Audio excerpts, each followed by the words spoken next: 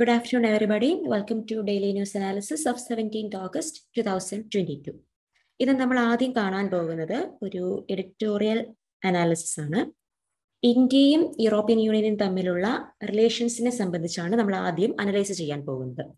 75th year of independence ഒക്കെ കഴിഞ്ഞ് നമ്മൾക്ക് ഒരു മൈൽ സ്റ്റോണിലാണ്, ഇൻഡിപെൻഡന്റ് ഇന്ത്യ ഒരു മൈൽ സ്റ്റോൺ ടൈമിലാണ് നിൽക്കുന്നത്.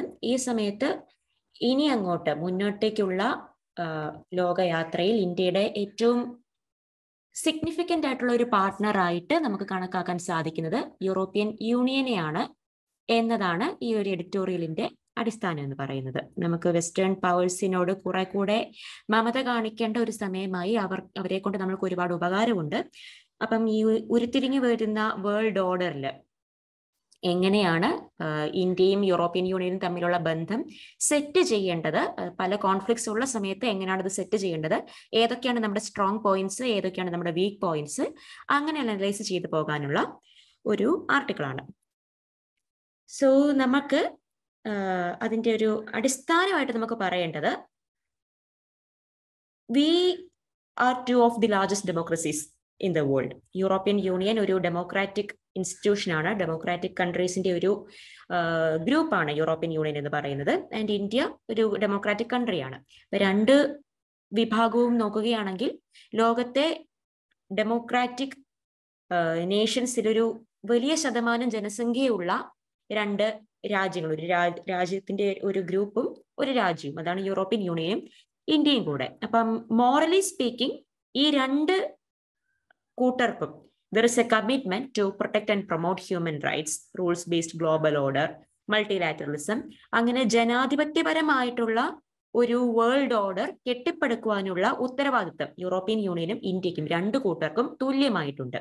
ആ ഒരു മ്യൂച്വൽ ഇൻട്രസ്റ്റിന്റെ പുറത്താണ് ഇന്ത്യയും യൂറോപ്യൻ യൂണിയനും പരസ്പരം കൂടുതൽ ബന്ധപ്പെട്ട് മുന്നോട്ടേക്ക് പോകണം എന്ന് പറയുന്നത്. കാരണം നമ്മുടെ രണ്ടുപേരുടെയും ചിന്താരീതിയും രണ്ടുപേരുടെയും വീക്ഷണവും ഒരേപോലെയാണ്, അലൈൻഡ് ആണ്.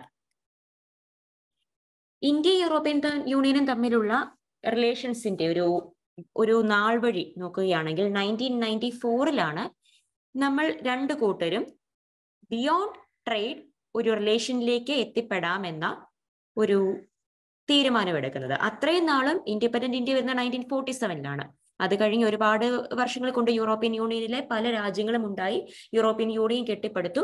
അങ്ങനെ ഒരു രണ്ടു കൂട്ടരും ലോകത്ത് അവരവരുടെ മുദ്രകളെ പതിപ്പിച്ച സമയമാണ് ഈ later half of 20th century എന്ന് പറയുന്നത്. ആ സമയങ്ങളിലൊക്കെ വാണിജ്യ, വ്യവസായ, വ്യാപാര സംബന്ധമായിട്ടുള്ള ബന്ധങ്ങൾ മാത്രമേ ഇന്ത്യയും യൂറോപ്യൻ യൂണിയനും തമ്മിൽ ഉണ്ടായിരുന്നുള്ളൂ. അതിനപ്പുറത്തേക്ക് തികച്ചും പ്രൊഫഷണൽ ആയിട്ടുള്ള, തികച്ചും എക്കണോമിക് ആയിട്ടുള്ള ഇൻട്രസ്റ്റുകൾക്ക് പുറത്തേക്കൊരു കൂട്ടായ്മയായിട്ട് ഈ രണ്ടു കൂട്ടരും വളർന്നിട്ടുണ്ടായിരുന്നില്ല. 1994 ആദ്യമായിട്ട് ഇന്ത്യയും യൂറോപ്യൻ യൂണിയനും ഒരു പാർട്ട്ണർഷിപ്പിലേക്ക്, അത് എക്കണോമിക്കിന് പുറത്തേക്കുള്ള ഒരു ഡിപ്ലോമാറ്റിക് റിലേഷനിലേക്ക് കൂടെ വളരാം എന്നുള്ള ഒരു തീരുമാനം രണ്ടു കൂട്ടരും എടുക്കുന്നത്. അതിനുശേഷം 6 വർഷങ്ങൾക്ക് ശേഷം 2000 ഇന്ത്യയും യൂറോപ്യൻ യൂണിയനും തമ്മിൽ ഒരു ഉച്ചകോടി നടന്നു. ഉച്ചകോടികളിലാണല്ലോ രാജ്യങ്ങൾ തമ്മിലുള്ള പല ബന്ധങ്ങളുടെയും കരാറുകളുടെയും അവരുടെ ഒരു വിഷന്റെയും ഒക്കെ ഒരു രൂപരേഖ തയ്യാറാക്കുന്നത് സമിറ്റ്സിൽ വെച്ചാണ്, ഉച്ചകോടി സമയങ്ങളിലാണ്. അപ്പോൾ അങ്ങനെ ഒരു ഉച്ചകോടി ആദ്യമായിട്ട് നടന്നത്, ഒരു കോൺക്രീറ്റ് ആയിട്ടുള്ള ഒരു ബൈലാറ്ററൽ റിലേഷൻഷിപ്പ് സ്റ്റാർട്ട് ചെയ്യുന്നത് 2000 ഫസ്റ്റ് ഇന്ത്യ EU സമ്മിറ്റ് വെച്ചിട്ടാണ്. അതിനുശേഷം ഇപ്പോൾ 20 വർഷങ്ങളായി. ആ 20 വർഷങ്ങളിലാണ് യൂറോപ്യൻ യൂണിയനുമായിട്ട് ഇന്ത്യ ഒരു കൃത്യമായ ബന്ധത്തിലേക്ക് എത്തിപ്പെടുന്നത്. 2004 അങ്ങനെ ആനുവലി 2000, 2001, 2, 3, 4 അഞ്ചാമത്തെ ഇന്ത്യ യൂറോപ്യൻ യൂണിയൻ സമ്മിറ്റിന്റെ സമയത്താണ് ഒരു സ്ട്രാറ്റജിക് പാർട്ട്ണർഷിപ്പ് എന്ന നിലയിലേക്ക് ഇവർ തമ്മിലുള്ള ബന്ധം വളർത്തുന്നത്. അത് രണ്ട് രാജ്യങ്ങൾ തമ്മിലുള്ള ബന്ധങ്ങൾക്ക് പല ഗ്രേഡുകൾ നമുക്ക് പറയാം. സാധാരണ നേരത്തെ പറഞ്ഞ പോലെ തന്നെ വെറും എക്കണോമിക് റിലേഷൻഷിപ്പ് ഉണ്ടാകാം, അതിന് മുകളിലേക്ക് ഒരു ബൈലാറ്ററൽ ഡിപ്ലോമാറ്റിക് റിലേഷൻഷിപ്പ് ഉണ്ടാകാം, പിന്നീട് സ്ട്രാറ്റജിക് പാർട്ട്ണർഷിപ്പ് ഉണ്ടാകാം, സ്ട്രാറ്റജിക് ആൻഡ് എക്കണോമിക് പാർട്ട്ണർഷിപ്പ് ഉണ്ടാകാം, comprehensive strategic and economic partnership ഉണ്ടാകാം. അപ്പൊ ഇങ്ങനത്തെ പല ലേബലിംഗ് കൊടുക്കുന്നത് രണ്ട് രാജ്യങ്ങൾ തമ്മിലുള്ള ബന്ധത്തിന്റെ തീക്ഷ്ണതയും ഏതൊക്കെ ഡയമെൻഷനിലാണ് അവര് പരസ്പരം ബന്ധപ്പെടുന്നത് എന്ന് മനസ്സിലാക്കാനുമാണ്. 1994 ജസ്റ്റ് എക്കണോമിക് പാർട്ണർഷിപ്പിൽ നിന്ന് മാറിക്കഴിഞ്ഞ് 2000 അതിന് കൃത്യമായ ഒരു ഫ്രെയിം വർക്ക് ഉണ്ടായി. സമ്മിറ്റുകൾ വരുമ്പോഴേക്കും ഒരു ഫ്രെയിം വർക്ക് ഉണ്ടാവുകയാണ് ചെയ്യുന്നത്. അതിനുശേഷം 2004 യൂറോപ്പുമായിട്ട് ഇന്ത്യ ഒരു സ്ട്രാറ്റജിക് പാർട്ണർഷിപ്പ് എന്ന നിലയിലേക്ക് കൃത്യമായ പേര് വിളിച്ച് ഒരു ദൃഢമായ ബന്ധത്തിലേക്ക് എത്തിപ്പെടുന്നത് 2004 സ്ട്രാറ്റജിക് പാർട്ണർഷിപ്പ് എന്ന് അന്ന് നമ്മൾ തമ്മിലുള്ള ബന്ധത്തെ പേര് വിളിച്ചു. 2005 ജോയിന്റ് ആക്ഷൻ പ്ലാൻ, ഈ സ്ട്രാറ്റജിക് പാർട്ണർഷിപ്പിന്റെ പുറത്ത് ഒരു ജോയിന്റ് ആക്ഷൻ പ്ലാൻ രണ്ടുപേരും ഫ്രെയിം വർക്ക് ചെയ്തു. അതിനകത്ത് പറഞ്ഞിരുന്ന ഡയമെൻഷൻസ് എന്നത് political and economic spheres. Political സ്ഫിയറിൽ രണ്ടു കൂട്ടർക്കും പങ്കാളിത്തം ഉണ്ടാവുന്നതിന് കാരണം രണ്ടുപേരും ഡെമോക്രാറ്റിക് ആയതുകൊണ്ടാണ്. ഡെമോക്രാറ്റിക് ആണ്, രണ്ടുപേരും ഡെമോക്രസിക്ക് വേണ്ടി നിലകൊള്ളുന്നവരാണ്. ലോകത്ത് തന്നെ ഒരു ഡെമോക്രാറ്റിക് വേൾഡ് ഓർഡർ വരണമെന്ന വിഷൻ ഉള്ളവരാണ് ഇന്ത്യയും യൂറോപ്പും. അതുകൊണ്ടാണ് പൊളിറ്റിക്കൽ സ്ഫിയറിൽ കൂടെ നമ്മൾക്ക് രണ്ടു പേർക്കും ഒരു ഈക്വൽ പാർട്ണർഷിപ്പിലേക്ക് പോകാം, അല്ലെങ്കിൽ ഒരു റിലേഷൻഷിപ്പിൽ ഏർപ്പെടാം എന്ന് പറയുന്നതിന്റെ അടിസ്ഥാനം ഈ ഡെമോക്രാറ്റിക് റൂൾസ് ബേസ്ഡ് ഓർഡർ ആണ്. എക്കണോമിക് സ്ഫിയർ രണ്ടു കൂട്ടരും പവർ ഹൗസ് ആണ്. ഇന്ത്യ ഏഷ്യയുടെ ഒരു പവർ ഹൗസ് ആണ്, ഒരു എക്കണോമിക് പവർ ഹൗസ് ആണ്. യൂറോപ്പ് എന്നത് ആ ഒരു വെസ്റ്റേൺ കോണ്ടിനെന്റിന്റെ ഒരു പവർ ഹൗസ് ആണ്. Enhancing trade and investment, bringing people and culture together. Human resource ഒക്കെ ഒരുപാടുള്ളതാണല്ലോ. ഇന്ത്യയിൽ ഒരുപാട് ഹ്യൂമൻ റിസോഴ്സ് ഉണ്ട്, യൂറോപ്പിൽ ഒരുപാട് സ്കില്ലിന്റെ ആവശ്യമുണ്ട്. സോ ഒരു സപ്ലൈ ആൻഡ് ഡിമാൻഡ് റിലേഷൻഷിപ്പ് വരെ ഇന്ത്യക്കും യൂറോപ്പിനും വളരെ പെട്ടെന്ന് കെട്ടിപ്പടുക്കാവുന്നതാണ്. സോ ഇങ്ങനത്തെ പല ഡയമെൻഷൻസിലാണ് ഇന്ത്യയും യൂറോപ്യൻ യൂണിയനും ഒരു സ്ട്രാറ്റജിക് പാർട്ണർഷിപ്പ് എന്ന നിലയിലേക്ക് ബന്ധപ്പെടാമെന്ന നില വരുന്നത് 2005. അതിനുശേഷം ഇപ്പോൾ 15th ഇന്ത്യ EU സമ്മിറ്റ് ആണ് 2020 നടന്നത്. ആനുവലി അപ്പോൾ നടന്നിട്ടില്ല, ഇടയ്ക്കിടയ്ക്ക് ബ്രേക്സ് വന്നിട്ടുണ്ട്. കൊറോണയുടെ ഒക്കെ സമയത്ത് കുറച്ചൊക്കെ ബ്രേക്സ് വീണ്ടും വന്നിട്ടുണ്ടാകാം. പക്ഷെ 15th ഇന്ത്യ EU സമ്മിറ്റ് ഇപ്പോൾ ലാസ്റ്റ് 2020, 2 വർഷം മുന്നേ നടന്നപ്പോഴേക്കും നമുക്കൊരു കോമൺ റോഡ് മാപ്പ് കിട്ടി. ഇതിനകത്ത് നമുക്ക് ശ്രദ്ധിക്കേണ്ട ഒരു കാര്യം, ഇത്രയും വർഷങ്ങൾ എടുത്തു ഒരു കോമൺ റോഡ് മാപ്പ് ഉണ്ടാകുവാൻ വേണ്ടി. അപ്പം തുടക്കത്തിൽ 1994 മുതൽ ഒരു 2005 വരെ അത്യാവശ്യം പേസ്ഡ് ആയിട്ടാണ് ഇന്ത്യ EU റിലേഷൻ പോയതെങ്കിൽ, പിന്നീട് അങ്ങോട്ടുള്ള ആ ഒരു 10-15 വർഷം വളരെ സ്ലോ ആയിട്ട് ഒരുപാട് ഒബ്സ്റ്റക്കിൾസ് വന്ന് മുടങ്ങിയാണ് ഇന്ത്യ യൂറോപ്യൻ യൂണിയനും ഒരു റിലേഷൻഷിപ്പ് കണ്ടിന്യൂ ചെയ്തത്. ഒരുപാട് ഹേർഡിൽസ് വന്നു, ഒരുപാട് എഗ്രിമെന്റ്സ്, ഇപ്പൊ ബീറ്റ പോലെയുള്ള bilateral investment and trade agreement India European യൂണിയനെ ഒരുപാട് നാളായിട്ട് നെഗോഷിയേറ്റ് ചെയ്യുന്നതൊക്കെയാണ്. അതൊന്നും അങ്ങ് മുന്നോട്ടേക്ക് പോകുന്നില്ല. അത് രണ്ട് കൂട്ടർക്കും സ്വീകാര്യമായിട്ടുള്ള രീതിയിലുള്ള ഒരു ലെവലിലേക്ക് ഈ പല നെഗോഷിയേഷൻസും എത്തുന്നില്ല, പല എഗ്രിമെന്റ്സും എത്തുന്നില്ല. അപ്പോൾ അങ്ങനെ ഒരുപാട് ഹേർഡിൽസ്, ഒബ്സ്റ്റക്കിൾസ് ഉണ്ട് ഇന്ത്യ EU റിലേഷൻഷിപ്പിൽ. പക്ഷേ എന്നിട്ടും കൂടെ ഒരു ഒപ്റ്റിമിസ്റ്റിക് ലെവലിലാണ് ഇപ്പോഴും നമ്മൾ തമ്മിലുള്ള ആ ഒരു ബന്ധം നിൽക്കുന്നത്. 20 വർഷം എടുത്തിട്ട് പ്രത്യേകിച്ച് ഒരിടത്തും എത്തിയിട്ടില്ല എങ്കിൽ കൂടെ അത് വിട്ടുകളയുവാൻ രണ്ട് രാജ്യങ്ങളും രണ്ട് ഭാഗവും ഉദ്ദേശിച്ചിട്ടില്ല. അത് ഉദ്ദേശിക്കാൻ പറ്റില്ല. കാരണം മുന്നോട്ടേക്കുള്ള യാത്രയിൽ ഇന്ത്യക്ക് യൂറോപ്പും യൂറോപ്യൻ ഇന്ത്യയും വളരെ ആവശ്യമായ പങ്കാളികൾ തന്നെയാണ്. 2020 15th സമ്മിറ്റിൽ നമുക്കൊരു കോമൺ റോഡ് മാപ്പ് എനിവേ കിട്ടി, അവിടെ വരെ നമ്മൾ എത്തിച്ചു. അതിൻ പ്രകാരം അടുത്ത 5 വർഷം 2025 വരെയുള്ള കാലഘട്ടം, നമ്മൾ 22 എത്തിയിട്ടുണ്ട്, 2025 വരെയുള്ള കാലഘട്ടത്തിൽ ഇന്ത്യക്കും യൂറോപ്പിനും ഒരുമിച്ച് വർക്ക് ചെയ്യാൻ പറ്റുന്ന 5 മെയിൻ ഡൊമെയിൻസിനെയാണ് ഐഡന്റിഫൈ ചെയ്തിരിക്കുന്നത്. എപ്പോഴൊക്കെ യൂറോപ്യൻ യൂണിയനെ കുറിച്ചൊരു ക്വസ്റ്റ്യൻ വന്നു കഴിഞ്ഞാലും ഈ 5 കാര്യങ്ങളെ ബേസ് ചെയ്തായിരിക്കണം നമ്മൾ ആൻസർ എപ്പോഴും പറയേണ്ടത്. കാരണം ഈ 5 കാര്യങ്ങളിലാണ് ഇനി നമ്മൾ ഫോക്കസ് കൊടുക്കാൻ പോകുന്നത്. ഈ 5 കാര്യങ്ങളാണ് മുന്നോട്ടുള്ള നമ്മുടെ ബന്ധത്തെയും നമ്മുടെ രീതികളെയും നമ്മളുടെ അങ്ങോട്ടും ഇങ്ങോട്ടും ഉള്ള നിലനിൽപ്പിനെയും ഒക്കെ ബാധിക്കുന്ന 5 കാര്യങ്ങൾ ഈ പറയുന്നവയാണ്. Foreign policy and security corporation. നമ്മൾ പറഞ്ഞു, ഉരുത്തിരിഞ്ഞു വരുന്ന വേൾഡ് ഓർഡർ ആണ്. ചൈന റഷ്യ ആക്സിസ് ഒരു വശത്ത് കിടക്കുന്നു, വെസ്റ്റേൺ യൂറോപ്യൻ US ആക്സിസ് വേറൊരു വശത്ത് കിടക്കുന്നു. ഇതിൽ ആരാണ്, എല്ലാവരും ഗ്ലോബൽ സൂപ്പർ പവർ ആകാൻ അസ്പയർ ചെയ്യുന്നവരാണ്. ആരാണ് സൂപ്പർ പവർ പൊസിഷനിലേക്ക് എത്തുക എന്ന് ഇനിയും നമുക്ക് ഉറപ്പായിട്ടില്ല. ഏകദേശം ചില സയൻസ് ഒക്കെ ഉണ്ട് എന്നല്ലാതെ ഉറപ്പായിട്ടില്ല. അപ്പോൾ ആരോട് നമ്മൾ അലൈൻ ചെയ്യണം, ആരെ നമ്മൾ തള്ളിപ്പറയേണ്ടി വരും, അല്ലെങ്കിൽ എങ്ങനെ നമ്മൾ ബാലൻസ് ചെയ്യണം എന്നൊക്കെ ആകെ ഡൈലമയിൽ കിടക്കുന്ന ഒരു സമയമാണ് ഇപ്പോഴത്തെ ഒരു കാലഘട്ടം എന്ന് പറയുന്നത്.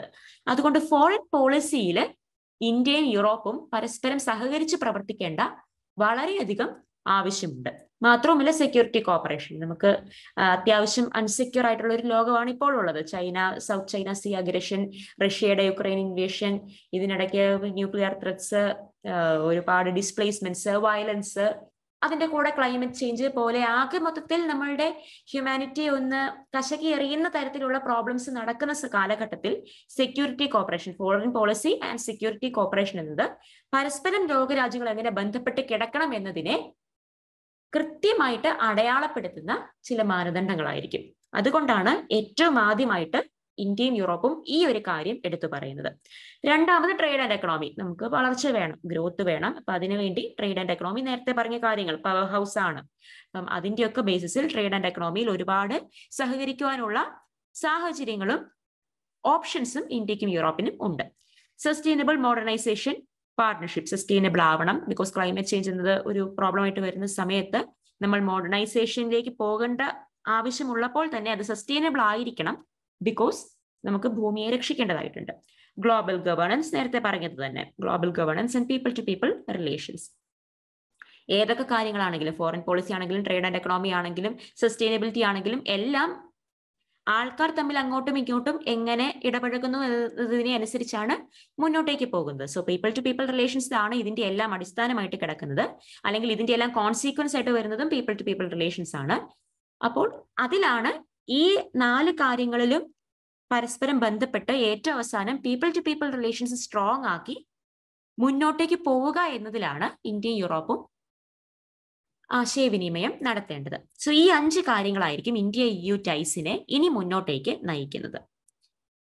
എന്തുകൊണ്ടാണ് യൂറോപ്യൻ യൂണിയൻ ഇന്ത്യക്ക് ഇത്രയും പ്രധാനപ്പെട്ട, അല്ലെങ്കിൽ നമ്മൾ ഇത്രയും പ്രാധാന്യം കൊടുത്തുകൊണ്ട് ചർച്ച ചെയ്യുന്ന ഒരു വിഷയമായിട്ട് മാറുന്നത്? മറ്റ് രാജ്യങ്ങളുള്ളപ്പോൾ, ചൈനയുണ്ട്, റഷ്യയുണ്ട്, US ഉണ്ട്, ഇനി അതല്ലെങ്കിൽ കൂടെ ഇന്ത്യക്ക് കുറെ കൂടെ കംഫർട്ടബിൾ ആയിട്ടുള്ള മറ്റ് പാർട്ട്നേഴ്സ് ഉണ്ട്. എക്സാമ്പിൾ ജപ്പാൻ, ബ്രസീൽ, അതുപോലത്തെ മറ്റ് ലാറ്റിൻ അമേരിക്കയിലെ ചില രാജ്യങ്ങള്, സൗത്ത് ഏഷ്യയിലെ തന്നെ മറ്റ് രാജ്യങ്ങള്. അങ്ങനെ ഇന്ത്യയുടെ ഒരു കൾച്ചറും ഇന്ത്യയുടെ ഒരു വ്യൂ പോയിന്റും ഒക്കെ കുറെ കൂടെ അലൈൻഡ് ആയിട്ടുള്ള, അല്ലെങ്കിൽ ഇന്ത്യയുടെ അതേ ഇമോഷൻസിലൂടെ കടന്നു പോകുന്ന മറ്റ് രാജ്യങ്ങളുണ്ട്, ഇല്ലാഞ്ഞിട്ടല്ല.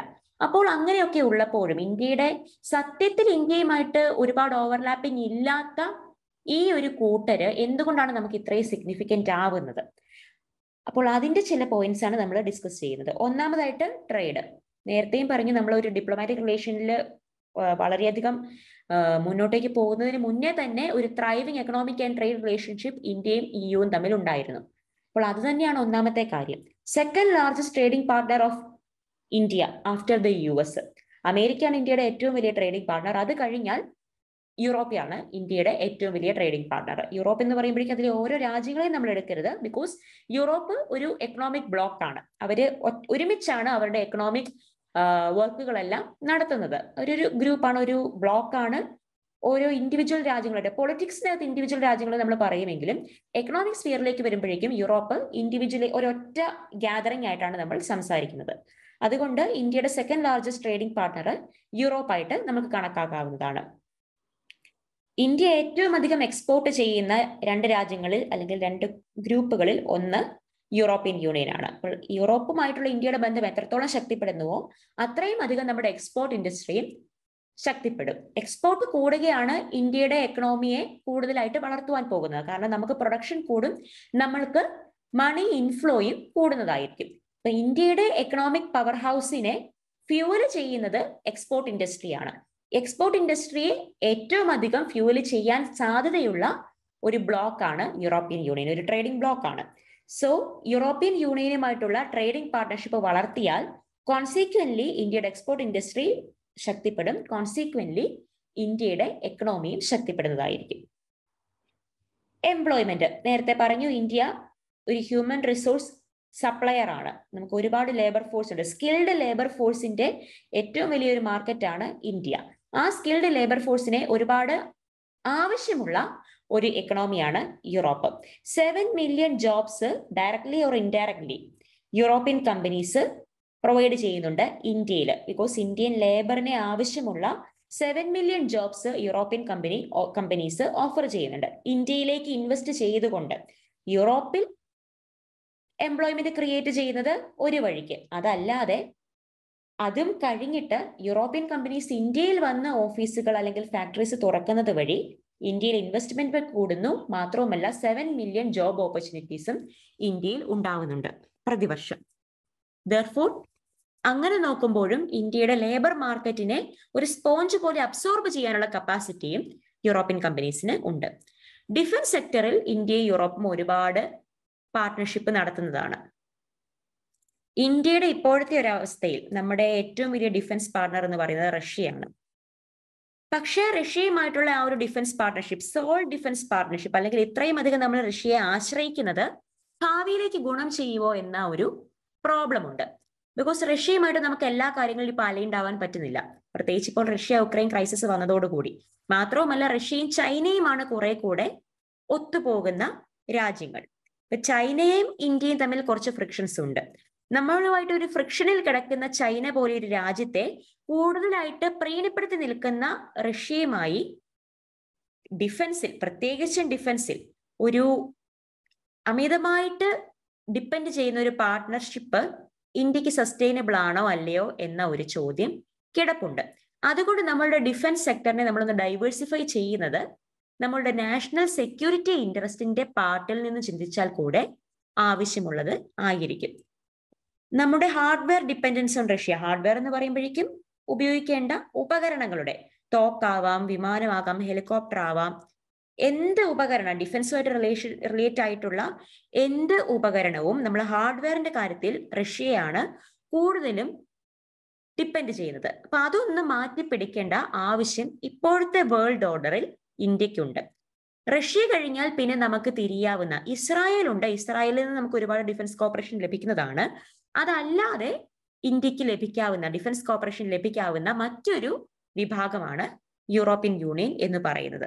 സോ ആർമമെന്റ് ഇമ്പോർട്ട്സിന്റെ ഒരു ഡൈവേഴ്സിഫിക്കേഷൻ തൽക്കാലം നമുക്ക് ആവശ്യമുള്ളതുപോലെ സംഭവിക്കണമെങ്കിൽ യൂറോപ്പിനെ ഒന്ന് കൂടെ നിർത്തുകയാണ് ഇപ്പോൾ വേണ്ടത്. അപ്പൊ അതിന്റെ കുറച്ച് എക്സാമ്പിൾസ് ആണ്. ഇൻഡോ പസഫിക്കിലെ റൂൾസ് ബേസ്ഡ് ഓർഡറിനെ നമുക്ക് നിലനിർത്തണമെങ്കിൽ അത് ചൈനയ്ക്കെതിരെ സ്റ്റാൻഡപ്പ് ചെയ്യേണ്ട ഒരു ആവശ്യമാണ്. ചൈനയെ കൺഫ്രണ്ട് ചെയ്യുവാൻ തയ്യാറുള്ള ആൾക്കാരുമായിട്ട് വേണം ഇൻഡോ പസഫിക്കിന്റെ റൂൾസ് ബേസ്ഡ് ഓർഡറുമായിട്ട് നമുക്ക് സംസാരിച്ച് മുന്നോട്ട് പോകുവാൻ. റഷ്യ അതിന് തയ്യാറായി എന്ന് വരില്ല. ബിക്കോസ് ചൈനയും റഷ്യയും തമ്മിലുള്ള ഒരു ഇരിപ്പ് വശം വെച്ച് ചൈനയുടെ ഈ ഒരു ഇൻഡോ പസഫിക് അഗ്രഷനെതിരെ നിൽക്കുവാൻ റഷ്യ ചിലപ്പോൾ തയ്യാറായി എന്ന് വരില്ല. അപ്പോൾ അതിന് തയ്യാറാകുന്ന വെസ്റ്റേൺ കൂട്ടരെ കൂട്ടുപിടിക്കുക എന്നതാണ് ഇന്ത്യക്ക് ചെയ്യാവുന്നത്. അപ്പൊ ആ ഒരു ആംഗിളിൽ ഇന്ത്യക്കും യൂറോപ്പിനും ഒരുപാട് ഒരുമിച്ച് ചെയ്യാനുണ്ട്. Joint military and naval exercise ഒക്കെ ഈ ഇൻഡോ പസഫിക് ഏരിയാസിൽ നടത്തുവാൻ Europe തയ്യാറാവുന്നതാണ്. First maritime security dialogue, ഇന്ത്യയും യൂറോപ്പും തമ്മിലുള്ള ഫസ്റ്റ് മാരിടൈം സെക്യൂരിറ്റി ഡയലോഗ് കഴിഞ്ഞ വർഷം 2021 നടന്നിരുന്നു. അപ്പൊ അതിനകത്തും ഫോക്കസ് ചെയ്ത കാര്യങ്ങൾ എന്ന് പറയുന്നത് maritime domain awareness, capacity building and joint naval activities ആണ്. അപ്പൊ ഈ ജോയിന്റ് നേവൽ ആക്ടിവിറ്റീസ് ആണ് നേരത്തെ പറഞ്ഞ Indo Pacific rules based order കെട്ടിപ്പടുക്കുവാൻ ഇന്ത്യയെ സഹായിക്കുവാൻ പോകുന്നത്. നമ്മൾ ഒരുപാട് കേട്ടിട്ടുള്ളതാണ് റഫാൽ വിമാനങ്ങളുടെ കാര്യം. 36 റഫാൽ ജെറ്റ്സ് ഇന്ത്യക്ക് നൽകിയത് ഫ്രാൻസ് ആണ്. And France is A member of European union. And ഇപ്പോൾ അത് കഴിഞ്ഞ് ബറാക്കുഡ ന്യൂക്ലിയർ അറ്റാക്ക് സബ്മറൈൻസ് അതും ഇന്ത്യക്ക് തരാമെന്ന് ഫ്രാൻസ് ആണ് പറയുന്നത്. അപ്പോൾ യൂറോപ്യൻ യൂണിയനകത്ത് തന്നെ ഫ്രാൻസ് ആണ് കൂടുതലായും ഡിഫൻസ് സെക്ടറിൽ ഇന്ത്യയെ സഹായിക്കുവാൻ നിൽക്കുന്നത്. ജർമ്മനി ഉണ്ട്, ഒരു മെക്കാനിക്കൽ എഞ്ചിനീയറിംഗ് പവർ ഹൗസ് ആയ ഒരു രാജ്യമായതുകൊണ്ട് തന്നെ ഇതുപോലത്തെ മെക്കാനിക്കൽ വർക്ക്സിന് പറ്റിയ ഒരുപാട് ഹെൽപ്പ് ജർമ്മനിയുടെ ഭാഗത്തു നിന്ന് നമുക്ക് പ്രതീക്ഷിക്കാവുന്നതാണ്. പക്ഷെ അതിലും കൂടുതൽ തൽക്കാലം ഇപ്പോൾ നമ്മുടെ സാഹചര്യത്തിൽ ഫ്രാൻസ് ആണ് കൂടുതലും ഡിഫൻസ് സെക്ടറിൽ നമ്മുടെ ഒരു കോപ്പറേറ്റഡ് കൺട്രി ആയിട്ട് മുന്നോട്ടേക്ക് വന്നിട്ടുള്ളത്.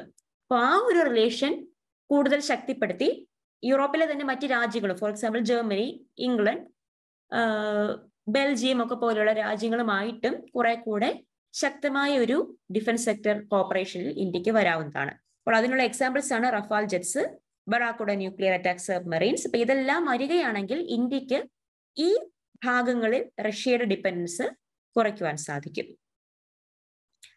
മാത്രവുമല്ല ഒരു വലിയ കാര്യം കിടക്കുന്നത്, ഈ യൂറോപ്യൻ ഡിഫൻസ് മാനുഫാക്ചറേഴ്സ് ഇന്ത്യയുമായിട്ട് പാർട്ണർ ചെയ്ത് ഒരു നോളജ് ട്രാൻസ്ഫറിനുള്ള ഒരു വില്ലിങ്നെസ് അവരുടെ ഭാഗത്തു നിന്നുണ്ട്. നമ്മളുടെ മേക്ക് ഇൻ ഇന്ത്യ പ്രോഗ്രാം, നമ്മുടെ ഇൻഡിജിനൈസേഷൻ ഓഫ് ഡിഫൻസ് സെക്ടർ നമ്മളുടെ ഒരു മോട്ടോയാണ്. നമുക്ക് വേണം, നമുക്ക് നേരത്തെ പറഞ്ഞ പോലെ തന്നെ മറ്റു രാജ്യങ്ങളെ ഒരുപാട് ഡിപ്പെൻഡ് ചെയ്യുന്നത് ഈ ഡൈവേഴ്സിഫിക്കേഷൻ ഓഫ് വേൾഡ് ഓർഡറിനകത്ത് നമുക്ക് അത്രയ്ക്ക് വൈസ് ആയിട്ടുള്ള ഒരു കാര്യമല്ല. ഒരു രാജ്യത്തെയും അമിതമായിട്ട് ആശ്രയിക്കുക എന്നത്, ഒരു യുദ്ധ സമാനമായ സാഹചര്യം ഉണ്ടാകുമ്പോഴോ അല്ലെങ്കിൽ നമ്മൾക്ക് സ്വന്തം കാലിൽ നിൽക്കേണ്ട, നമുക്കൊരു ന്യൂട്രൽ ഗിയറിൽ നിൽക്കേണ്ട ഒരു സാഹചര്യം വന്നാലോ, ഇതുപോലെ രാജ്യങ്ങളെ പ്രത്യേകിച്ച് ഡിഫൻസിൽ ഒരുപാട് ഡിപ്പെൻഡ് ചെയ്ത് നിൽക്കുന്നത് വൈസ് ആയിട്ടുള്ള ഒരു സിറ്റുവേഷൻ അല്ല. അപ്പോൾ ഇൻഡിജിനൈസേഷൻ ഓഫ് ഡിഫൻസ് സെക്ടർ എന്ന് പറയുന്നത് ഈ ഒരു സാഹചര്യത്തിൽ നമുക്ക് ആവശ്യമായിട്ടുള്ളതാണ്. ഇൻഡിജിനൈസേഷൻ നടക്കണമെങ്കിൽ നമുക്ക് ടെക്നിക്കൽ നോ ഹൗ ഉണ്ടായിരിക്കണം, അതിനുള്ള കപ്പാസിറ്റി നമുക്ക് ഉണ്ടാവണം. നമുക്കൊന്ന് മെറ്റീരിയൽസ് വേണം, മാത്രവുമല്ല ഇത് എങ്ങനെയാണ് ഉപയോഗപ്പെടുത്തേണ്ടത് അല്ലെങ്കിൽ എങ്ങനെയാണ് ഇത് എഞ്ചിനീയർ ചെയ്തെടുക്കേണ്ടത് എന്ന ടെക്നിക്കൽ സ്കില്ലും നമുക്ക് ആവശ്യമുള്ളതാണ്. അപ്പോൾ ഇതിന് നമ്മളെ സഹായിക്കാമെന്ന് ഏറ്റിട്ടുള്ള ഒരാളാണ് യൂറോപ്യൻ ഡിഫൻസ് സെക്ടർ എന്ന് പറയുന്നത്. അവർ നമുക്ക് ടെക്നോളജിക്കൽ ട്രാൻസ്ഫർ തരാൻ ഉദ്ദേശിക്കുന്നുണ്ട്. മറ്റു പല രാജ്യങ്ങളും, ഇപ്പോൾ റഷ്യ ഒന്നും ചിലപ്പോൾ നമ്മൾക്ക് ഈ ടെക്നോളജിക്കൽ ട്രാൻസ്ഫർ നടത്തിയെന്ന് വരില്ല.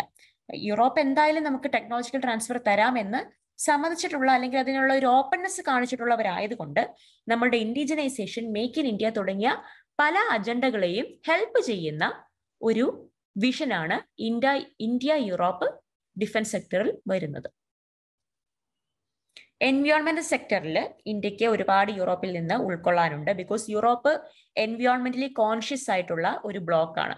അവർ ഒരുപാട് ഗ്രീൻ മൂവ്മെന്റിനെ, ഗ്രീൻ എനർജിയൊക്കെ സപ്പോർട്ട് ചെയ്യുന്ന ആൾക്കാരാണ്. അതുകൊണ്ടാണ് ഒരു ഗ്രീൻ സ്ട്രാറ്റജിക് പാർട്ണർഷിപ്പ് തന്നെ ഡെൻമാർക്ക് ഇന്ത്യയുമായിട്ട് സ്റ്റാർട്ട് ചെയ്തിട്ടുള്ളത്. Climate change, biodiversity, loss pollution തുടങ്ങി പല കാര്യങ്ങളെക്കുറിച്ചും ഒരുപാട് കൺസേൺഡ് ആയിട്ടുള്ള, അതിലൊക്കെ ഒരുപാട് ആക്ഷൻസ് എടുക്കുന്ന ആൾക്കാരാണ് യൂറോപ്പിലെ രാജ്യങ്ങൾ. അതുകൊണ്ട് ഇന്ത്യക്ക് ക്ലൈമറ്റ് ചേഞ്ചിനെ ഫൈറ്റ് ചെയ്യുവാനുമുള്ള ഒരു ബെസ്റ്റ് ഹെൽപ്പ് കിട്ടാൻ പോകുന്നത് യൂറോപ്പിൽ നിന്നായിരിക്കും. മറ്റ് സൂപ്പർ പവേഴ്സ്, ഇപ്പം ചൈന, US പോലെയുള്ളവരൊന്നും ഇത്രയ്ക്കങ്ങ് കമ്മിറ്റഡ് അല്ല ഗ്രീൻ ഐറ്റങ്ങളിൽ അല്ലെങ്കിൽ ഗ്രീൻ സെക്ടറുകളിൽ ഇത്രയും കമ്മിറ്റഡ് അല്ല. അപ്പൊ ആ കമ്മിറ്റ്മെന്റ് ഉള്ള യൂറോപ്പിനെയാണ് ഇന്ത്യക്ക് കുറെ കൂടെ ക്ലൈമറ്റ് ചേഞ്ച് ഫൈറ്റിംഗ് അല്ലെങ്കിൽ പാരീസ് ക്ലൈമറ്റ് അഗ്രിമെന്റിന്റെ ആ ഒരു നാഷണലി ഡിറ്റർമൈൻഡ് കോൺട്രിബ്യൂഷൻസ് ഒക്കെ അച്ചീവ് ചെയ്യുവാൻ ഇന്ത്യയെ സഹായിക്കുന്ന ആൾക്കാരായിട്ട് ഇന്ത്യക്ക് കൂടെ കൂട്ടാൻ കൊള്ളാവുന്നത് യൂറോപ്യൻ യൂണിയനെ തന്നെയാണ്. ഇന്ത്യ നോർഡിക് സമ്മിറ്റ് ഒരെണ്ണം ഉണ്ടായിരുന്നു. നോർഡിക് കൺട്രീസ് എന്ന് പറയുന്നത് യൂറോപ്പിലെ മുകളിലെ നോർത്തേൺ യൂറോപ്പിൽ വരുന്ന രാജ്യങ്ങളാണ് Nordic countries. India Nordic summit of 2022 തന്നെ ദേ focused on green technologies and industry transformation. ഇതിനെല്ലാം ആവശ്യമായിട്ടുള്ള ഇന്നോവേഷൻ എക്കോസിസ്റ്റം, അതും യൂറോപ്പ് ഒരുപാട് പ്രാധാന്യം കൊടുക്കുന്ന ഒരു മേഖലയാണ്. Science and technology joint steering committee ഉണ്ട് ഇന്ത്യ ആൻഡ് EU ആയിട്ട്. That focus on health care, artificial intelligence, earth sciences എല്ലാം നാളത്തേക്ക് വേണ്ടിയുള്ളതാണ്. Artificial intelligence determines how the technological world is going to evolve. Earth science ആണ് ഭാവിയിലെ ക്ലൈമറ്റിനെ അല്ലെങ്കിൽ ഭൂമിയുടെ നിലനിൽപ്പിനെ സംബന്ധിച്ച് ഉള്ള സ്റ്റഡീസ് എല്ലാം നടത്തുക എർത്ത് സയൻസ് ഫീൽഡിലായിരിക്കും.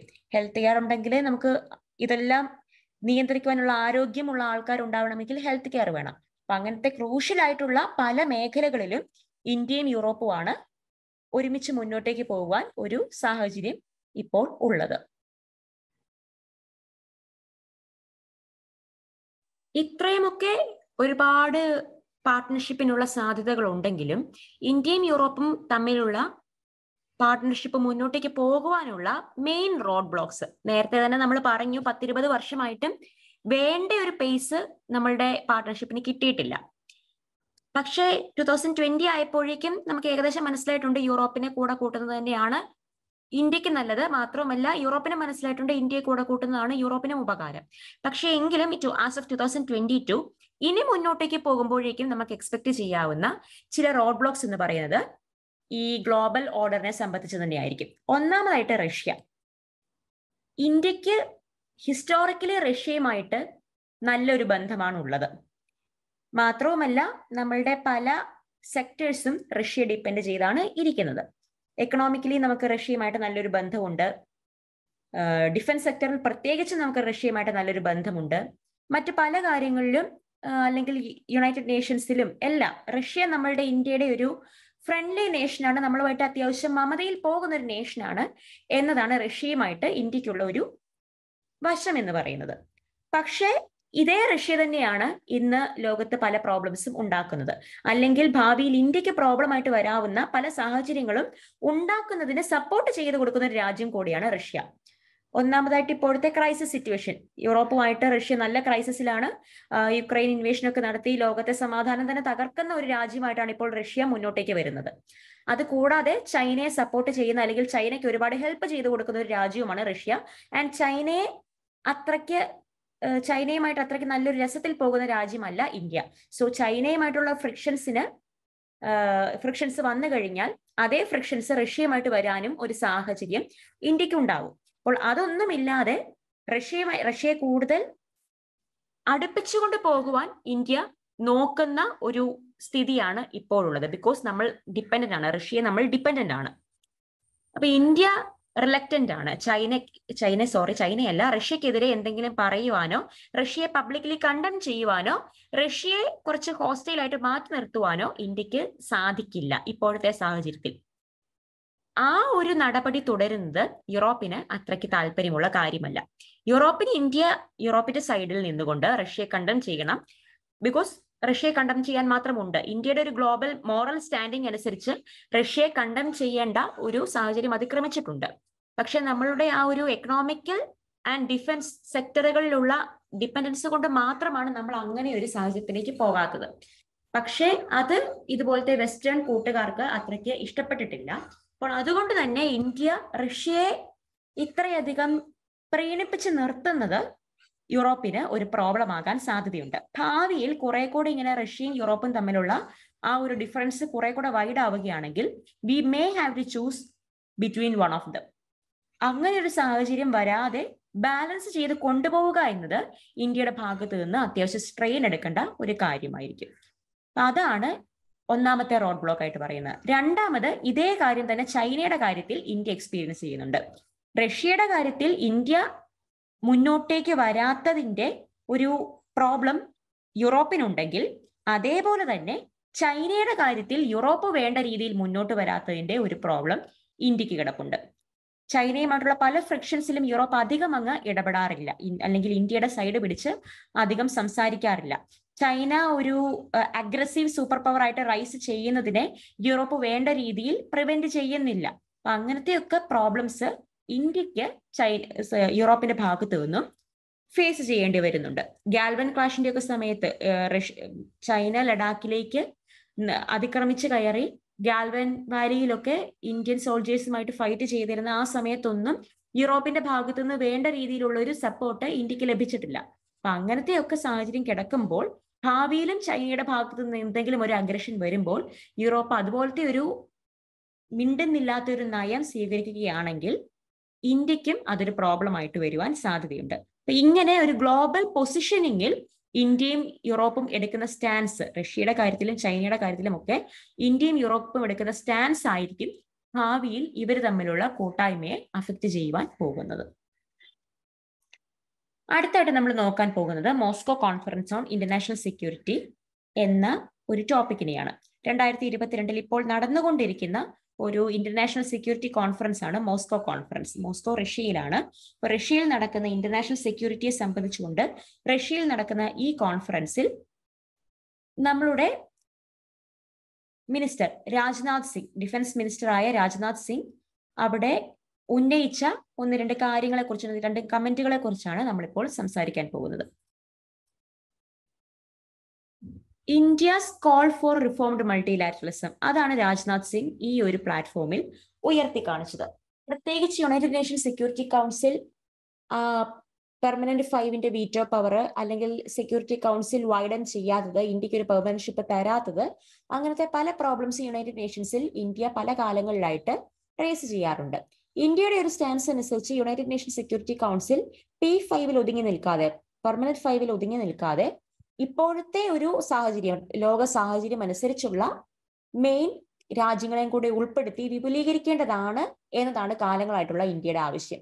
ഇന്ത്യ പറയുന്നത് India is rightfully deserving for such A position. Because ഇന്നത്തെ കാലത്ത് ഏഷ്യയിലെ ഒരു മേജർ രാജ്യമാണ് ഇന്ത്യ. ഒരു പോപ്പുലസ് നേഷനാണ്, ഒരു പോപ്പുലസ് ഡെമോക്രാറ്റിക് നേഷനാണ്.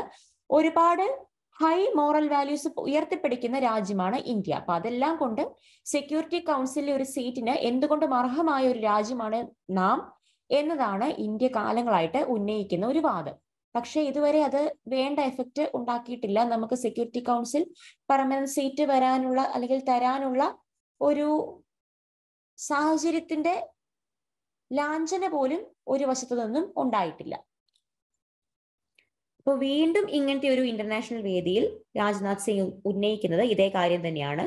UNSC ഇപ്പോഴത്തെ ലോക സാഹചര്യത്തിന്റെ റിയാലിറ്റിയെ ഉൾക്കൊള്ളുന്ന ഒരു ബോഡിയാവണം. അങ്ങനെ ഉൾക്കൊള്ളാത്തിടത്തോളം കാലം വേണ്ട രീതിയിൽ ലോകത്ത് ഇടപെടുവാനോ അല്ലെങ്കിൽ ലോകത്ത് വേണ്ട രീതിയിൽ ഒരു സ്വാധീനം ചെലുത്തുവാനോ യുണൈറ്റഡ് നേഷൻസിന് കഴിയില്ല. ഇന്നത്തെ കാലഘട്ടത്തിൽ യുണൈറ്റഡ് നേഷൻസിന്റെ ഏറ്റവും വലിയ ഡ്രോബാക്കും അതാണ് എന്നാണ് പറയുന്നത്. അത് കുറച്ചുകൂടി കാലഹരണപ്പെട്ട ഒരു ഇൻസ്റ്റിറ്റ്യൂഷനായി മാറാൻ സാധിക്കുന്നുണ്ട് എങ്കിൽ അതിന്റെ ഒരു മേജർ ഉത്തരവാദിത്വം എന്ന് പറയുന്നത് ഇതുപോലെ UNSC പോലെയുള്ള ബോഡീസിൽ കണ്ടംപററി വേൾഡ് റിയാലിറ്റീസ് ഉൾക്കൊള്ളുന്ന ഒരു സാഹചര്യം ഇല്ലാത്തതാണ് എന്നാണ് രാജ്നാഥ് സിംഗ് പറയുന്നത്. ഇന്ത്യ പോലെയുള്ള ഒരു അതിപ്രധാനമായ രാജ്യത്തെ ഭാവിയിലേക്കുള്ള ഒരു ഗ്ലോബൽ ഓർഡറിൽ ഒരു മേജർ പങ്ക് വഹിക്കാൻ കഴിയുന്ന ഒരു രാജ്യത്തെ മാറ്റി നിർത്തുന്നത് ശരിയല്ല എന്നതാണ് രാജ്നാഥ് സിംഗ് ഇവിടെ ഉദ്ദേശിക്കുന്നത്. He said that the major powers' refusal to change UNSC and the other institutions in tune with time, ignoring the emerging geopolitical realities, the economic and technological progress that happened since 1945. 1945-ൽ UNSC സ്റ്റക്കായിട്ട് കിടക്കുകയാണ്. 2022-നെ അല്ല UNSC അല്ലെങ്കിൽ United Nations കാണുന്നത്. 1945-ൽ എന്തായിരുന്നു അന്നത്തെ realities അനുസരിച്ചാണ് United Nations ഉണ്ടായിരിക്കുന്നത്. അതെല്ലാം correct ആണ്. അതിനുശേഷം ഇങ്ങോട്ടുള്ള ആ ഒരു ഹാഫ് ഓഫ് എ സെഞ്ചുറി കഴിഞ്ഞിട്ടുള്ള റിയാലിറ്റിയെ കാണാൻ സാധിക്കുന്നില്ല എങ്കിൽ അതോടെ ഒരു ഒബ്സലീറ്റ് ഇൻസ്റ്റിറ്റ്യൂഷനായിട്ട് UN പോവുകയാണ് എന്നാണ് മിസ്റ്റർ സിംഗ് ഉദ്ദേശിക്കുന്നത്. Singh stressed that the council must be made more representative of the developing countries to provide leadership to the entire world. ഒരുപാട് എമർജിംഗ് എക്കണോമിക്സ് ഉണ്ട്, ഒരുപാട് ഡെവലപ്പിംഗ് കൺട്രീസ് ഉണ്ട്. ആ ഒരു പവർ ഹൗസ് ആയിട്ട് വരുന്ന political, democratic, economical power house ആയിട്ട് വരുന്ന ഇന്ത്യ മാത്രമല്ല, ഇന്ത്യ പോലുള്ള മറ്റു ചില രാജ്യങ്ങളുമുണ്ട്. ലാറ്റിൻ അമേരിക്കയിൽ നിന്ന് ബ്രസീലൊക്കെ പോലുള്ള രാജ്യങ്ങളുണ്ട്. ആരൊക്കെയാണെങ്കിലും അവരെ കൂടെ ഉൾക്കൊള്ളിച്ചുകൊണ്ടുള്ള ഒരു ബോഡി ആയെങ്കിൽ മാത്രമേ ഭാവിയിൽ ലോകത്ത് എന്തെങ്കിലും ഒരു സിഗ്നിഫിക്കന്റ് ആയിട്ടുള്ള ചേഞ്ച് വരുത്താൻ അല്ലെങ്കിൽ സിഗ്നിഫിക്കന്റ്ലി ലോകത്തെ ഒന്ന് സ്വാധീനിക്കുവാൻ പോലും ഇത്തരം ഇൻസ്റ്റിറ്റ്യൂഷൻസിന് കഴിയുകയുള്ളൂ. Also on the Indo-Pacific region, Minister said that the nation central to the Indian Ocean, as the nation central to the Indian Ocean, India is committed to a free, open, secure, inclusive Indo-Pacific region. ഇന്ത്യയാണ് Indo-Pacific എന്ന് പറയുമ്പോൾ തന്നെ അതിന്റെ നടുക്ക് കിടക്കുന്നത് ഇന്ത്യയാണ്. So നടുക്ക് കിടന്നുകൊണ്ട് ഇതിന്റെ ഇൻഡോ-പസഫിക്കിന്റെ സകല ഉത്തരവാദിത്വവും ഏറ്റെടുക്കേണ്ട ഒരു രാജ്യം എന്ന നിലയിൽ ഇന്ത്യ ഈസ് കമ്മിറ്റഡ് ടു, ആ 4 വാക്കുകൾ ശ്രദ്ധിക്കണം, free, open, secure and inclusive. ഇതാണ് ഇൻഡോ-പസഫിക് റീജിയനെ സംബന്ധിച്ചുകൊണ്ടുള്ള ഇന്ത്യയുടെ ഒരു vision. It should be free, it should be open for everyone, it should be secure and it should be inclusive. ഈ 4 കാര്യങ്ങളാണ് ഇൻഡോ-പസഫിക് എന്ന് പറയുമ്പോൾ ഇന്ത്യ എപ്പോഴും ഉയർത്തിപ്പിടിക്കുന്നത്. അതേ കാരണങ്ങൾ തന്നെ ഇപ്പോഴും ഈ ഇന്റർനാഷണൽ സെക്യൂരിറ്റി കോൺഫറൻസിലും ഇന്ത്യ ഹാസ് റീറ്ററേറ്റഡ്. അടുത്തത് നമ്മൾ നോക്കുന്നത് the women heroes of India's freedom struggle. Prime ministers independence day സ്പീച്ചിനകത്ത് ഇത്രയും നാള് നമ്മുടെ ഫ്രീഡം സ്ട്രഗിളിന്റെ സമയത്ത് ഇന്ത്യ ഓർക്കേണ്ട അല്ലെങ്കിൽ സിഗ്നിഫിക്കന്റ് കോൺട്രിബ്യൂഷൻസ് നൽകിയ ചില വിമൻ ഹീറോസിനെ സംബന്ധിച്ച് സംസാരിച്ചിരുന്നു. ചിലപ്പോൾ അടുത്ത വർഷത്തെ പ്രിലിംസ് ക്വസ്റ്റ്യനിലൊക്കെ കൾച്ചർ ഭാഗത്ത് നിന്ന് വരാവുന്ന അല്ലെങ്കിൽ ഹിസ്റ്ററി ഭാഗത്ത് നിന്ന് വരാവുന്ന ചില പേഴ്സണാലിറ്റീസ് ആണ് നമ്മൾ ഇനി കാണാൻ പോകുന്നത്. ഒന്നാമതായിട്ട് റാണി ലക്ഷ്മിബായി, നമ്മൾ എപ്പോഴും ഓർക്കേണ്ട ധീര വനിതയാണ്. സോ റാണി ലക്ഷ്മിബായിയെ കുറിച്ചാണ് നമ്മൾ ആദ്യം ഡിസ്കസ് ചെയ്യുന്നത്. She was the queen of the princely state of Jhansi. ജാൻസിയിലെ റാണിയാണ് Rani Lakshmibai. 1857 revolt of independence അല്ലെങ്കിൽ ഫസ്റ്റ് വാർ ഓഫ് ഇൻഡിപെൻഡൻസിന്റെ സമയത്ത് ഒരു മുഖ്യ പങ്ക് വഹിച്ച ആളാണ്. സംഭവിച്ചത്, she was married to the king of Jancy. അവരൊരു കുട്ടിയെ ദത്തെടുക്കുകയാണ് ചെയ്തത്. പക്ഷേ രാജാവിന്റെ മരണശേഷം ഈ കുട്ടിക്ക്, ദത്തെടുത്ത കുട്ടിയെ അനന്തരാവകാശിയായിട്ട് കാണുവാൻ ഈസ്റ്റ് ഇന്ത്യ കമ്പനി സമ്മതിച്ചില്ല. പകരം അവര് ജാൻസിയെ കമ്പനിയുടെ പ്രസിഡൻസിയിലേക്ക് ലയിപ്പിക്കുവാനാണ് ശ്രമിച്ചത്. സോ അങ്ങനെ വന്നപ്പോഴേക്കും റാണി യുദ്ധത്തിലിറങ്ങി. അങ്ങനെ ഫസ്റ്റ് വാർ ഓഫ് ഇൻഡിപെൻഡൻസിൽ റാണി ബ്രിട്ടീഷുകാർക്കെതിരെ ഒരു വലിയ വിപ്ലവം തന്നെ നയിച്ചിരുന്നു. ആൻഡ് ആ സമയത്ത്, റിവോൾട്ടിന്റെ സമയത്താണ് റാണിയെ ബ്രിട്ടീഷുകാരെ വധിക്കുകയാണ് ചെയ്തിരുന്നത്.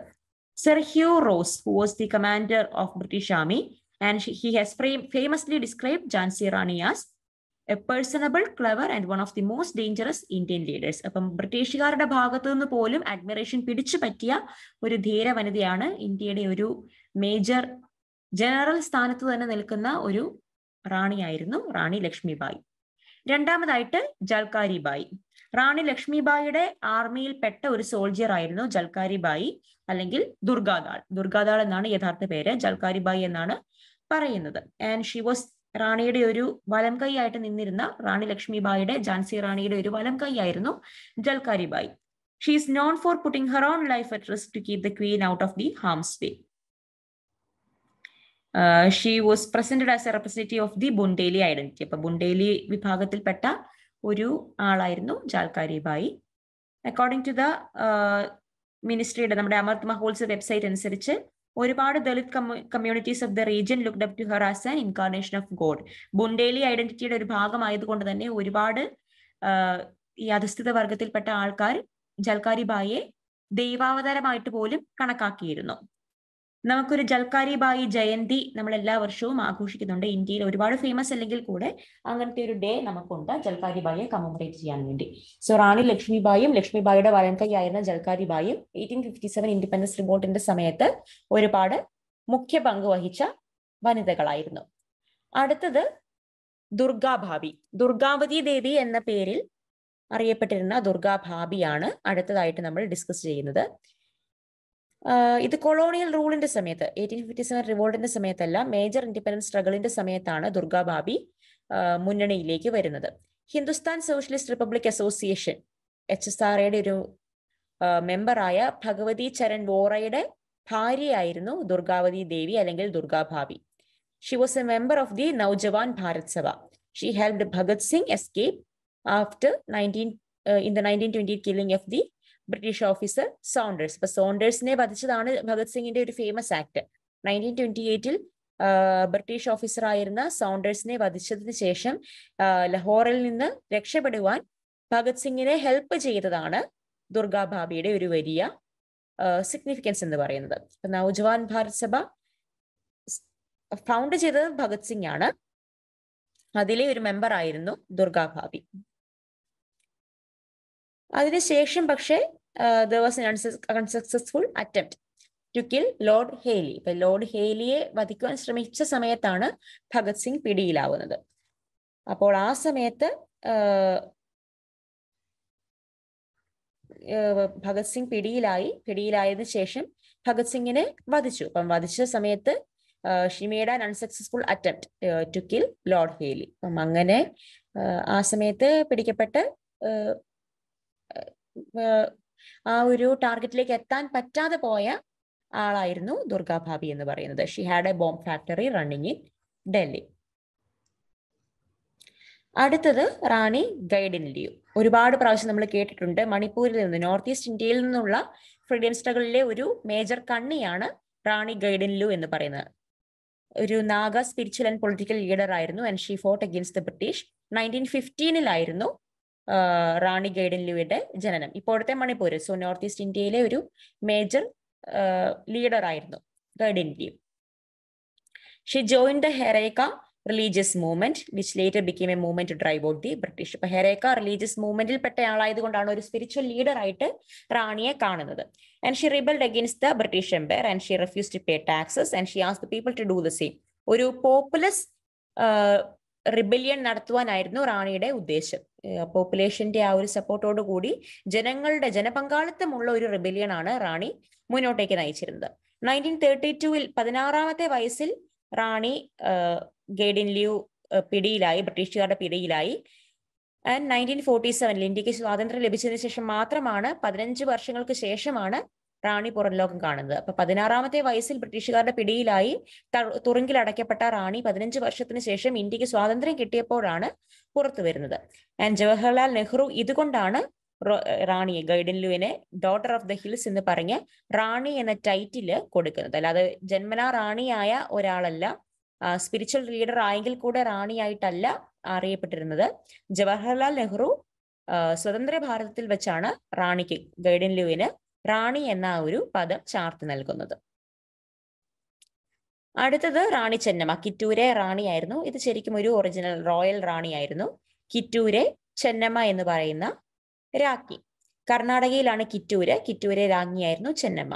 1824 റാണി, അതും ഫസ്റ്റ് ഇൻഡിപെൻഡൻസ് ബാറ്റലിന് മുന്നേ തന്നെ, 1857 ബാറ്റലിന് മുന്നേ 1824 ഇതുപോലെ തന്നെ ലക്ഷ്മിബായിക്ക് സംഭവിച്ചതുപോലെ തന്നെ മകന് അധികാരം കൊടുക്കുവാൻ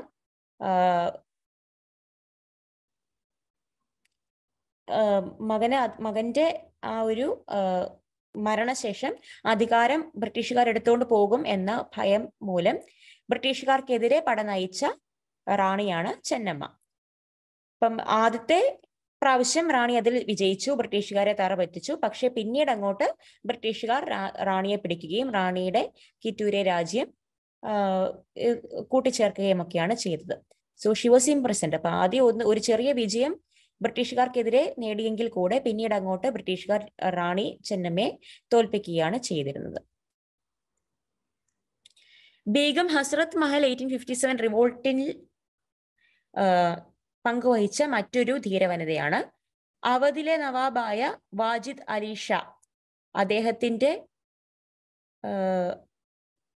നാടുകടത്തലോടുകൂടി ലക്നൗ ബ്രിട്ടീഷുകാരെ പിടിച്ചെടുക്കുമെന്ന ആ ഒരു അവസ്ഥ വന്നപ്പോൾ ബീഗം ഹസ്രത്ത് മഹലാണ് ലക്നൌവിനെ തിരികെ ബ്രിട്ടീഷുകാരുടെ കയ്യിൽ അകപ്പെടാതെ സ്വതന്ത്രമായിട്ട് സംരക്ഷിക്കുവാൻ ശ്രമിച്ചത്. പക്ഷേ പിന്നീട് അങ്ങോട്ട് ഇതുപോലെ തന്നെ ഹസ്രത്ത് മഹലിലും തോൽവി നേരിടേണ്ടി വന്നു. ബ്രിട്ടീഷുകാർ ലക്നൌവിനെ തിരിച്ച് റീക്യാപ്ചർ ചെയ്തു ആൻഡ് ഹസ്രത്ത് മഹലിനെ നാടുകടത്തിയാണ് ചെയ്തിരുന്നത്. അപ്പോൾ 1857 റിവോൾട്ടിന്റെ സമയത്ത് അവസാന നാളുകളിൽ ബ്രിട്ടീഷുകാർക്കെതിരെ വളരെ സ്ട്രോങ് ആയിട്ടുള്ള ഒരു പട നയിച്ചുകൊണ്ട് റെസിസ്റ്റ് ചെയ്ത് നിൽക്കുവാൻ സാധിച്ച ഒരു ധീരവനിതയാണ് ബീഗം ഹസ്രത്ത് മഹൽ. അടുത്തതായിട്ട് വേലു നച്ചിയാർ. നേരത്തെ നമ്മൾ കണ്ടു, ഇവര് കൂടുതലും ഹീറോസ് വന്നിട്ടുള്ളത് അല്ലെങ്കിൽ റിവോൾട്ടിലൊക്കെ കൂടുതലും പങ്കെടുത്തിട്ടുള്ളത് നോർത്ത് ഇന്ത്യയിൽ നിന്നുള്ള ആൾക്കാരാണ്. നോർത്ത് ഈസ്റ്റ് ഇന്ത്യയിൽ നിന്ന് റാണി ഗൈഡിൻലു മാത്രമാണ് നമുക്കൊരു മേജർ ആയിട്ട് പറയാവുന്ന ഒരു കോൺട്രിബ്യൂഷൻ ഉള്ളത്. അത് കൂടാതെ ഇപ്പോൾ സൗത്ത് ഇന്ത്യയിൽ നിന്നുള്ള ഒരു കോൺട്രിബ്യൂഷൻ ആയിട്ട് വന്നതാണ് വേലു നച്ചിയാർ എന്ന് പറയുന്ന സ്ത്രീ. 1857 ഒരുപാട് മുന്നേ തന്നെ വേലു നച്ചിയാർ ബ്രിട്ടീഷുകാർക്കെതിരെ ആ ഒരു സ്വാതന്ത്ര്യ ബോധം കൊണ്ട് ബ്രിട്ടീഷുകാർക്കെതിരെ പട നയിച്ച് വിജയിച്ച ഒരു വനിതയാണ് വേലു നച്ചിയാർ. 1780 രാമനാഥപുരത്തിൽ, അതായത് ശിവഗംഗയിലെ രാജാവിനോട് മാരീഡ് ആയ സ്ത്രീയാണ് വേലു നച്ചിയാർ. അങ്ങനെയാണ് രാജ്ഞിപദത്തിലേക്ക് എത്തുന്നത്. രാമനാഥപുരത്ത് ജനിച്ചു. ശിവഗംഗ രാജാവിന്റെ പത്നിയായിട്ട് റാണിപദം സ്വീകരിച്ച ആളാണ് വേലു നച്ചിയാർ. ഈസ്റ്റ് ഇന്ത്യ കമ്പനിയായിട്ടുള്ള ബാറ്റിലിൽ ഈ കിങ് ഓഫ് ശിവഗംഗൈ വധിക്കപ്പെടുകയാണ് ചെയ്തത്. അതോടുകൂടി അദ്ദേഹത്തിന്റെ സ്ഥാനം ഏറ്റെടുത്തുകൊണ്ട് വേലു നച്ചിയാർ പട നയിച്ചു. ആദ്യത്തെ ഹ്യൂമൻ ബോംബ്, ആദ്യത്തെ ചാവേർ ആക്രമണം ബ്രിട്ടീഷുകാർക്കെതിരെ നടത്തിയത് വേലു നച്ചിയാറാണ്. അവരുടെ കമാൻഡർ ആയിട്ടുള്ള കുയിലിയാണ് ഒരു ചാവേർ ബോംബായിട്ട് അല്ലെങ്കിൽ ഒരു ഇങ്ങനെ ഒരു പാളയത്തിലേക്ക് കയറി ചെന്ന് അവിടെ തീ കൊളുത്തി ചാവേർ ആക്രമണം നടത്തിയ കുയിലി എന്ന കമാൻഡറിനെ ഏൽപ്പിച്ചു വിട്ടത് വേലു നച്ചിയാരാണ്. 1700s തന്നെ വേലു നച്ചിയാരുടെ നേതൃത്വത്തിൽ Devar army of trained women. അപ്പം ഒരുപാട് മുന്നേ ഒരു വിഷണറി ആയിട്ട് പ്രവർത്തിച്ച അല്ലെങ്കിൽ വനിതകളുടെ പങ്കാളിത്തം ബ്രിട്ടീഷ് ഈസ്റ്റ് ഇന്ത്യ കമ്പനിക്കെതിരെ ഉറപ്പിച്ച ഒരു സൗത്ത് ഇന്ത്യയിലെ മേജർ സ്ത്രീയാണ് വേലു നച്ചിയാർ എന്ന് പറയുന്നത്. അപ്പോൾ ഇത്രയും പേരെയാണ് പ്രധാനമന്ത്രി അദ്ദേഹത്തിന്റെ സ്പീച്ചിൽ പരാമർശിച്ചത്. അപ്പൊ ഇവരൊക്കെ തന്നെ ഇന്ത്യയുടെ ഫ്രീഡം സ്ട്രഗിളിൽ ഒരുപാട് നമ്മളെ ഹെൽപ്പ് ചെയ്തവരുമാണ്. അപ്പോൾ ഹിസ്റ്ററി പോയിന്റ് ഓഫ് വ്യൂവിൽ നിന്ന് നമ്മൾക്ക് ഒരുപാട് പഠിക്കേണ്ട വ്യക്തിത്വങ്ങളാണ് ഇത്രയും നേരം നമ്മൾ ഡിസ്കസ് ചെയ്ത വനിതകൾ. അടുത്തതായിട്ട് യുണൈറ്റഡ് നേഷൻസ് ഹ്യൂമൻ റൈറ്റ്സിനെ കുറിച്ചാണ് ചെറുതായിട്ട് നമ്മൾ സംസാരിക്കുന്നത്. India has contributed $4 lakh to 4 of the voluntary trust funds as part of its commitment towards United Nations human rights. ഈ 4 ഫണ്ടുകളെ കുറിച്ചാണ് നമ്മളിപ്പോൾ നോക്കാൻ പോകുന്നത്. United Nations human rights thrive ചെയ്യുന്നത് member കൺട്രീസിന്റെ കോൺട്രിബ്യൂഷൻസിന്റെ ബേസിസിലാണ്. Contributions done by the member countries ആണ് ഇവരുടെ ഓരോ ആക്ടിവിറ്റീസിനെയും മുന്നോട്ടേക്ക് നയിക്കുന്നത്. India has A permanent mission to the United Nations Geneva. അപ്പോൾ ഇന്ത്യയുടെ permanent mission set that this contribution reflects India's commitment to supporting the human rights and supporting A rules based system in human rights. ആ 4 voluntary ഫണ്ടുകൾ നമുക്ക് കാണാം. ഒന്നാമതായിട്ട് there is A voluntary fund four victims of torture. രണ്ടാമതായിട്ട് there is A voluntary fund four technical corporation. മൂന്നാമതായിട്ട് we have A voluntary fund four financial and technical assistance for the implementation of universal periodic review. And നാലാമതായിട്ട് there is A voluntary technical assistance trust fund to support LDC, least developed country and small island developing States. അപ്പൊ ഇത്രയും ഫണ്ടുകളാണ് United Nations human റൈറ്റ്സിന്റെ പയനീർഷിപ്പിൽ ഉള്ളത്. ഇവർക്കൊക്കെ കൂടെയുള്ള work ചെയ്യാൻ ആവശ്യമായിട്ടുള്ള fund India പോലെയുള്ള member നേഷൻസിന്റെ കമ്മിറ്റ്മെന്റിൽ നിന്നാണ് കണ്ടെത്തുന്നത്. സോ $4 lakh ഒരു ചെറിയ തുകയല്ല. അത്രയും വലിയൊരു കമ്മിറ്റ്മെന്റ്, ഒരു വലിയ കോൺട്രിബ്യൂഷൻ ഇന്ത്യയുടെ ഭാഗത്തു നിന്നും ഇപ്പോൾ ഉണ്ടായിട്ടുണ്ട്. അപ്പൊ 4 യുണൈറ്റഡ് നേഷൻസ് ഹ്യൂമൻ റൈറ്റ്സിന്റെ ചില ആക്ടിവിറ്റീസിനെ സംബന്ധിച്ച് നമ്മൾക്കൊന്ന് മനസ്സിലാകണമെങ്കിൽ, അത് അത്രയ്ക്ക് ഇമ്പോർട്ടന്റ് അല്ല, പക്ഷെ ഒന്ന് മനസ്സിലാകണമെങ്കിൽ ഇതുപോലത്തെ വോളണ്ടറി ഫണ്ടുകളുടെ പേര്, അത് സിഗ്നിഫൈ ചെയ്യുന്ന, അത് ഡിനോട്ട് ചെയ്യുന്ന കാര്യങ്ങൾ മാത്രം ഒന്ന് ഐഡന്റിഫൈ ചെയ്തിരുന്നാൽ മതി. അപ്പൊ ഇത്രയുമാണ് ഇന്നത്തെ ഡെയിലി ന്യൂസ് അനാലിസിസിൽ നമ്മൾ കണ്ടത്. തുടർന്നും ന്യൂസ് പേപ്പറുകൾ വായിക്കുക. നിങ്ങൾക്ക് ഒരുപാട് കാര്യങ്ങൾ അവിടെ നിന്നൊക്കെ ചില സ്നിപ്പറ്റ്സ് കിട്ടുന്നതായിരിക്കും. അതൊക്കെ കൂടെ കൂട്ടിച്ചേർത്തുകൊണ്ട് കറണ്ട് അഫയേഴ്സ് പ്രിപ്പറേഷൻ മുന്നോട്ടേക്ക് നയിക്കുക. So thank you. You have A nice day.